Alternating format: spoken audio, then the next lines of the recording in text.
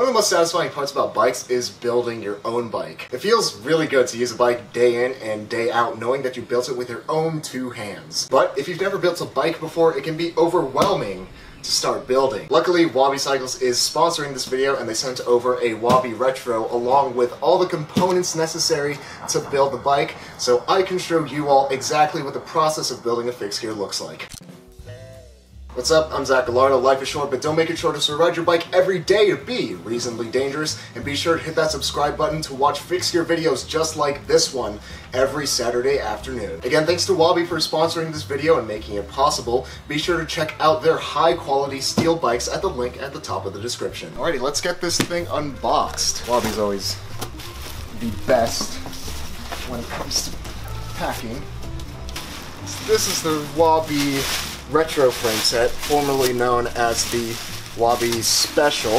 It is their lugged Reynolds 725 frame set. What I really like about Wabi's packing is that they just use these pool noodle kind of things.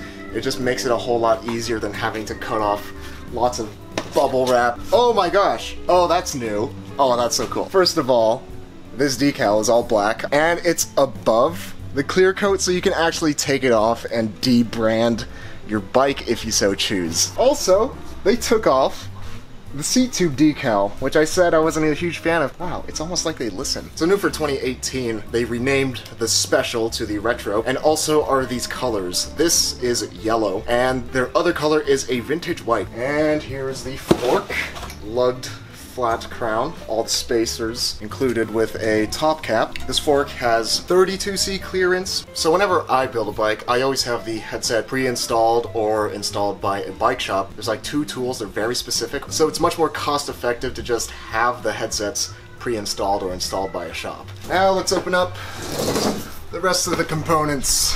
We have cog and lock ring, pedal setup, logo pedals, some toe straps, and some toe clips. So here are our pedals. The saddle, we have our brakes, brake lever, and our brake cables, seat post and stem tubes, grips, chain, and some more brake components. And these, of course, are the Wabi Sub 15, is that what they're called? Sub 15 wheels, the nicer wheels that are insanely light. So these wheels are 20 spoke for the front and 24 spoke for the rear. It might sound kind of light on the spokes, but what Wabi does is they have these wheels machine built and then they hand tension them so that they're perfectly true. Well, probably like 1 millimeter out of true, but pretty dang near to perfectly true right out of the box. And lastly, here are the cranks and chainring. They're Andel track cranks, 144 BCD. I actually highly recommend these if you're on a budget to ride just about as well as my 75s. So here are all the components. It's not a standard Wabi Retro. I do have some upgrades here. The wheels are Wabi Sub 15 wheels, which are lighter than their standard wheel set. And I also have some Continental Gator skins. Here's all the components. Now let's get to building. So the first thing that I like to do when I'm building a bike is to put the saddle on the seat post, and you'll see why very soon.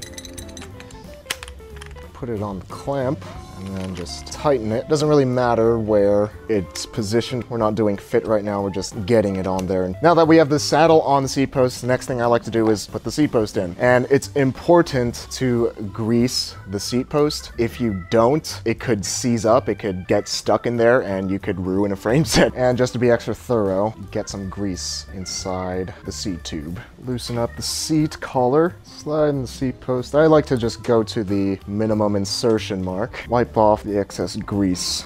I like to put in the saddle and the seat post first because it makes it a lot easier to work on the bike. I use a tree because I'm too cheap to buy a $200 park tool stand that I wouldn't use often. Next up, we're going to install the fork and the headset and spacers. So what we'll do, just take off the top cap, take off all of these spacers along with the top of the headset. Next, we're going to slide in the fork and then put on the top of the headset.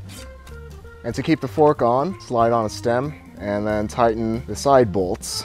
Here it doesn't really matter if the stem isn't entirely aligned with the fork, since this is just a temporary thing to keep the fork from falling out of the frame. Now we're going to put the wheels together. These are like a fancier set of hubs, and they have Allen key bolts. Yours probably will have track bolts. Just grease up the bolts and tighten it. For these, just hand tighten them, not putting them on yet, so we don't need an Allen key. As for greasing things, the general rule of thumb is if metal is in contact with metal, you should grease it. Of course, there are exceptions to that rule. Now, tires. So to put on the tires, I like to line up the logo and center it over the valve stem. Then just put on half of the tire.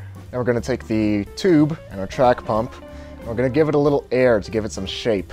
1.5 pumps should be good enough. Now we're just going to drop in the valve, fold the tube inside the tire, and go around and just get it inside. Next, just gonna go around the wheel and get the tube seated inside the well of the rim. And now, I like to start from the opposite end of the valve and get the rest of the tire seated inside the well of the rim.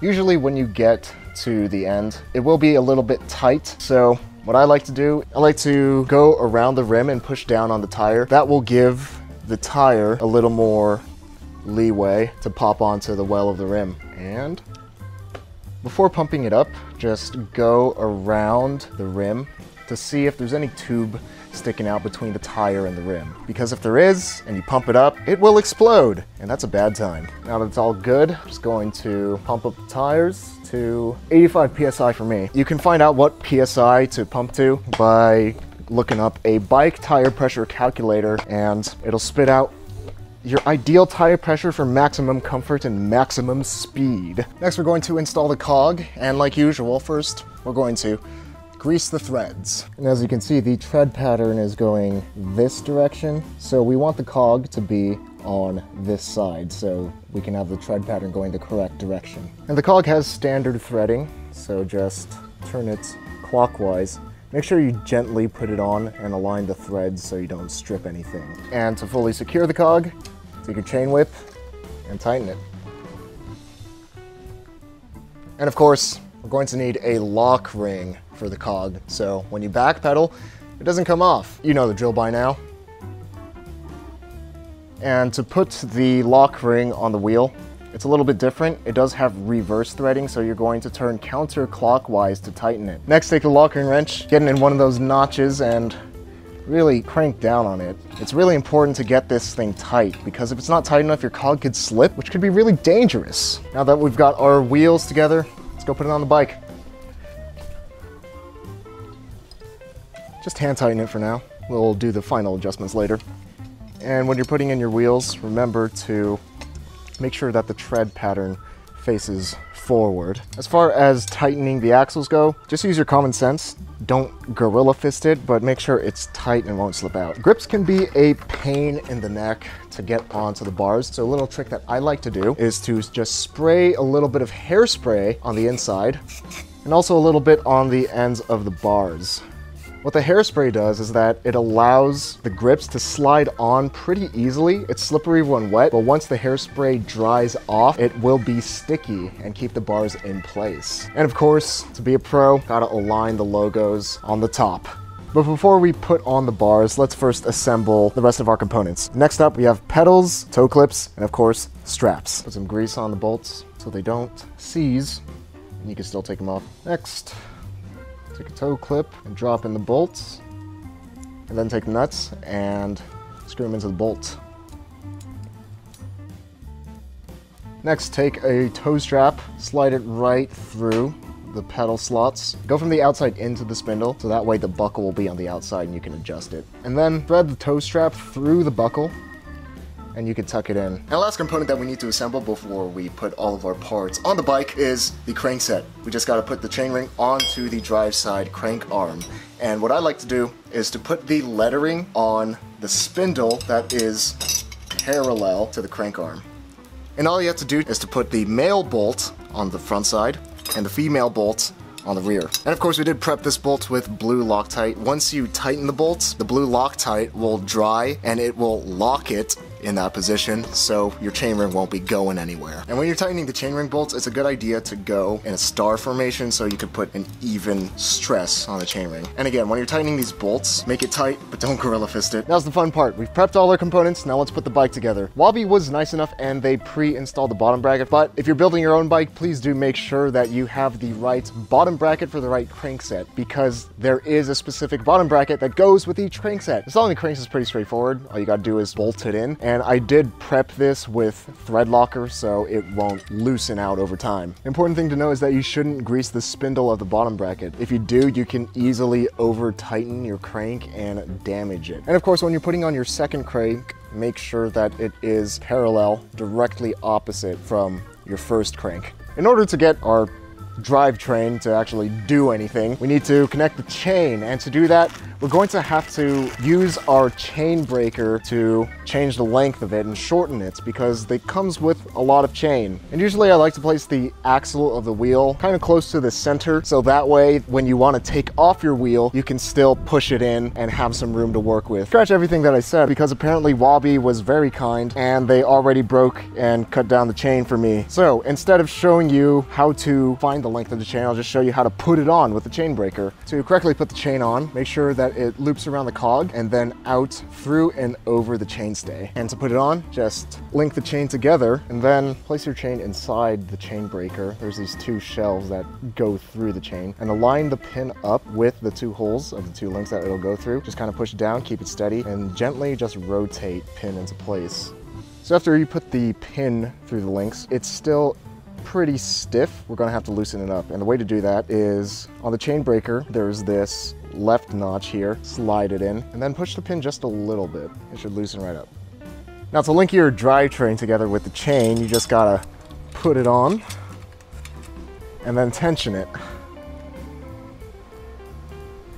And that chain tension seems pretty good to me. Just make sure it's centered. Now to put on the pedals, I like to grab hold of the spindle and just gently back pedal. This way you can get it in there, and once it's not spinning anymore from your finger force, you can then take your Allen key and finish up the job. And again, pedal backwards, holding the spindle for the non-drive side as well. Something important to note is that the non-drive side pedal spindle is reverse threading, meaning counterclockwise will tighten it. Now we're almost done with the build. The last thing that we need to do is put on some spacers, tighten up the headset, and of course put on the handlebars. And for that, let's take it down so we can work on it more easily.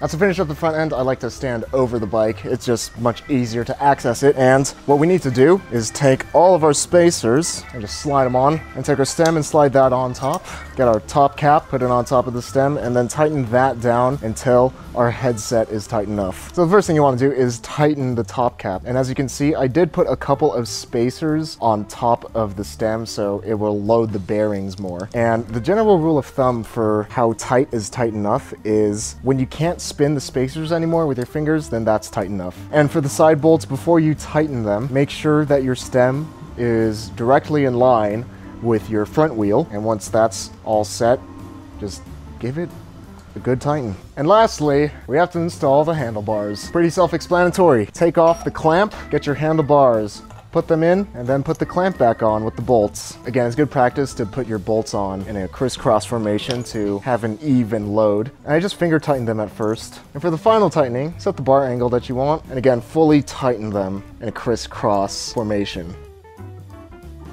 The main selling point about Wabis is that they're insanely light for steel bikes. I'm guessing it's sub 20, maybe 18 pounds. Let's find out. 17 pounds, 9 ounces. That is 7.97 kilos for an entire steel bike. Albeit I didn't put a brake on, but that's still pretty dang impressive for a 58 centimeter steel bike. Let's see how this thing rides.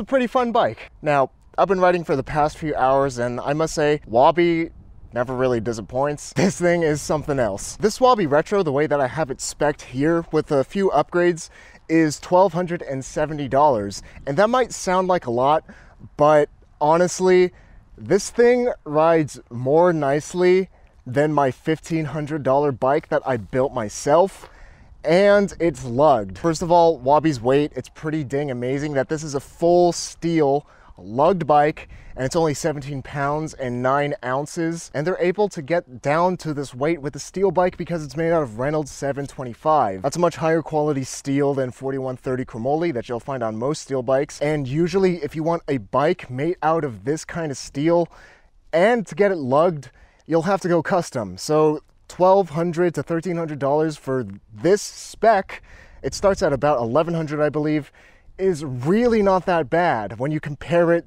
to the custom builds that would have a similar ride quality to this thing. And with the Wabi Retro, out of the box, nothing really needs to be upgraded. It has basic but really solid components. The only thing that I would really upgrade is the saddle, just because it's not really my cup of tea. But other than that, the wheels accelerate phenomenally because they're so light. I did ride these wheels in San Francisco, which very hilly, and I was actually pretty dang surprised at the hills that I was able to get up.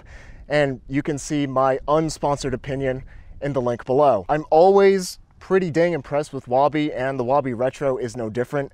This might actually be my favorite because it has lugs. TIG weld, functionally it's the same, and it looks fine, but it always leaves something to be desired. And with the lugs, the bike just feels more complete. Of course, Wabi sent over the frame and the components for me to build up and to show you what building up a bike looks like. Although you can buy these complete, and it is a really good buy, one of the most fun things about building a bike is building it up with your own components that you chose yourself. While these components are really good and spot on, I do find it more fun to put my own components on it. That way, it feels like when you build a bike, you really make it your own.